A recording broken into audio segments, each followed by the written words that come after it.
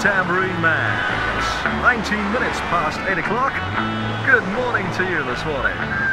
You're tuned to Radio Caroline on 199. On August 1965, while Mr. Tambourine Man was climbing up the charts, the Byrds landed in the UK for a British tour. Problems started as soon as they set foot in London. At the time, future Stones member Ronnie Wood was playing in a band which was also called the Byrds. The Byrds had released a few singles without much success, but they were a pretty popular band in the UK's club circuit. The arrival of a successful American band with the same name, even if it was spelt differently, was a huge blow to the British Byrds. Their manager decided to start legal proceedings, obviously without much success. In an interview a few years ago, Roger McGuinn remembered. We didn't know anything about that. Ronnie Wood was in the group. When we got off the plane in London, a barrister, as they call lawyers over there, came up to us and handed us a writ, which is like a subpoena to appear in court. And we were sued for usurping their name, which we had. But the judge threw it out because we had the #1 hit. The success of Mr. Tambourine Man prompted the British press to hail the Byrds as the next big thing. Many articles were written about them and there were great expectations placed on the tour. The Byrds spoke to the press upon arrival. McGuinn said, "The British groups are new and fresh. They have presented music in an original manner. The music itself is not new, it's a mixture of all types. America contributed a lot to popular music. Britain added something else and now we want to inject a little more. It's rather like a ball being passed across the Atlantic that grows all the time." David Crosby said, "We like the English mod clothes. There are lots of groups in the States now with long hair but very few have anything to offer. There is one though which I think will be very big called the Loving Spoonful. They're really great." Crosby added, "We want to go to Carnaby Street for clothes and we want to meet the Beatles and see the historic places in England." The Byrds appeared on some of Britain's most popular television shows like Ready Steady Go and Top of the Pops promoting their latest single. However, their live shows seemed to disappoint a lot of people. Just a week after the tour started, the letters sections of several British magazines were filled with letters by fans complaining about the Byrds' stage act. A New Musical Express journalist wrote, "I seem to be knee-deep in anti-Byrds letters. Here's a small selection." A fan called Margaret Whitfield from Tottenham, London, wrote, "My friends and I went to see the Byrds and thought they were terrible. The sound was awful. They didn't bother to introduce any of the songs, they tuned up on stage, and altogether they had no talent or personality." New Musical Express journalist Keith Oldham reported, "Along with Sonny and Cher, I went to see the Byrds on stage at Finsbury Park, Astoria last Saturday.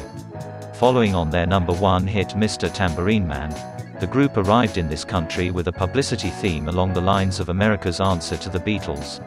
On Saturday's performance, it was a pretty pathetic reply. After tuning up for a full 5 minutes behind the curtain, they were treated to a traditional slow handclap by the impatient audience. Then their first 2 numbers were completely drowned by over-amplification. I have it on good authority from Cher that the first number was all I really wanna do. But the vocals of that and the next number were inaudible. Stage presentation is non-existent and so is any communication with the audience. Although at one stage McGuinn did say hello. I caught Donovan's act as he was closing the first half and his pleasant soft voice was well received by the audience. We got backstage with Sonny and Cher and I tried to communicate with the Byrds. I spoke to David Crosby, who looks like Batman Jr. with dimples. Crosby said, I thought we were good tonight. We don't talk much to the audience because we like our music to speak for us. I wonder if people realize how tired we are. We had a month's tour of America before coming here and were knocked out. With that, David Crosby wrapped his green cape around himself and turned his back on me to talk to Donovan. McGuinn is a likable person. He wears his squared glasses permanently on the bridge of his nose and he peers at you over the top like an admonishing schoolteacher. He never raises his voice above a whisper. Gene Clark walks around in a Mountles hat saying, "Hi all." Chris Hillman seldom says anything and Mike the drummer reads papers through a fringe combed over his nose. The Byrds' biggest fault is this cool couldn't care less attitude. The audience don't like it and neither do I. Just before they flew back to the States, Rave magazine interviewed the Byrds about the controversial tour. Rave's journalist Maureen O'Grady wrote, "What went wrong with the Byrds' visit? At the Fairfield Hall in Croydon, the fans hurled warmth and adoration, but the Byrds didn't give much back. Also, the sound balance was not good. Let's face it, their sound is the most important thing about them. They are different and they must have good equipment. We have never used equipment like this before, McGuinn complained at Croydon. So they faced the first difficulty of the tour. Outside the stage door that night, a girl clung to David Crosby saying, "I love you, Bird." But he just walked away disinterested. With each appearance, things grew cooler both sides of the footlights. The Joe Collins agency, who handled the Byrds over here, claimed that they did organize the Byrds. An agency spokesman told us, the Byrds had 2 road managers and cars always at their disposal. But how much can anyone organize artists who are after all free human beings? Apparently it is difficult, for the Byrds suffered a loss of £1,000 in penalties for playing late or short time. At one of their shows, they were fined for playing short time. Their excuse: "We felt tired." At the 32 Club, Harlesden, they were 1.5 hours late appearing on stage. Their excuse: McGuinn was having dinner with Paul McCartney. Drummer Mike Clark said, "We didn't really go down as well as we expected." The mistake was probably that we only had one hit record at the time and we needed a string of hits before coming to Great Britain.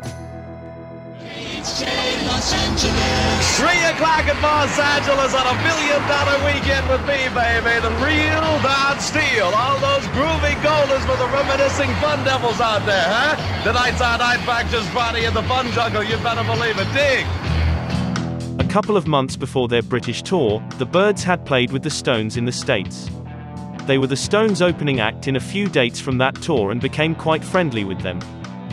After the massive success of Satisfaction in the summer of '65, the Stones went back to the States for a 35-date tour which commenced on the 29th of October and concluded on the 5th of December. A few shows from that tour also featured the Byrds supporting the Stones. On the 24th of November, after a show at the Civic Arena in Pittsburgh, Gene Clark wrote 8 Miles High while hanging out with Brian Jones. In an interview from 1983, Gene Clark spoke about the writing of the song and Brian Jones' involvement. The actual song 8 Miles High was started writing. I actually wrote the song and then presented the song to McGuinn and Crosby on tour. We were on a bus tour at the time and we were listening to a lot of John Coltrane, a lot of Ravi Shankar, a lot of things like that, and they helped me finish the song. The melody and lyrics I wrote myself in a hotel room with Brian Jones in Pittsburgh, Pennsylvania. So that's... So you should have got part credit on there somewhere? Well, I thought so at the time, you know, but of course he didn't care. You know, it just came out of a conversation. Gene Clark also spoke about the song in this interview from the mid-'70s. It started with a conversation with Brian Jones in a hotel room when we were on the road with the Rolling Stones. We were eating dinner in the hotel room because we couldn't go out. There were like 500 kids outside. And I started getting ideas from talking to Brian. And we were actually talking about William Burroughs. Now, what that has to do with 8 Miles High, I don't know, you know, but he was a Burroughs fan, and so was I. Following the Los Angeles concert on the 5th of December, Brian Jones and Keith Richards attended the second acid test party held by Ken Kesey and the Merry Pranksters. Acid had arrived. A few days later, on December 22nd, the Byrds recorded an earlier version of 8 Miles High at RCA Studios in Los Angeles. However, Columbia Records refused to release this recording because it had not been produced at a Columbia-owned studio. The Byrds were forced to record the song again at Columbia Studios in Hollywood on the 24th of January 1966. Roger McGuinn has since said he believes the original version of the song sounded more spontaneous than the better-known release.